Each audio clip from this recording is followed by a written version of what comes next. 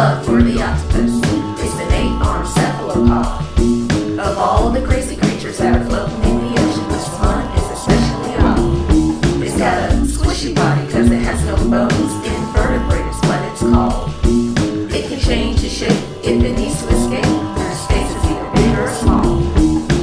Octopus literally means 8 feet. That's the word that was coined from the ancient Greek. But I think it's important that I mention this. According to the scientists, those 8 appendages are called arms. Whatever they're called, they're really cool. Each arm has a mind of its own. And that rules! On the bottom of their arms are circular suckers. They grip surfaces when they pucker to help the octopus move from one place to another. And let's not forget the octopus can change color to camouflage itself and provide perfect cover to hide from the predators, but also to disguise itself as other sea creatures. Yeah, that's actually real. The octopus can make itself look like an eel, or a crab, or a flounder, even a sea snake. Take some time to think about it while we take this little break.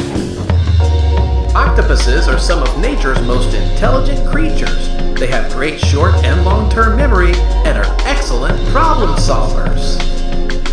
Now let's hear from Mr. Octopus. I'm an octopus known as a curious creature. I look kind of bizarre with some interesting features, and I can name a lot of them, so where should I start?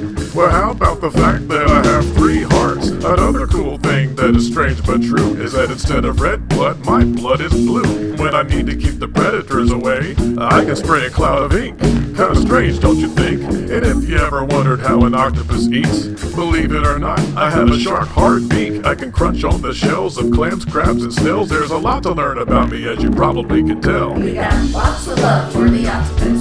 It's an 8-armed cephalopod. Of all the crazy creatures that are floating in the ocean, this one is especially odd. It's got a squishy body because it has no bones.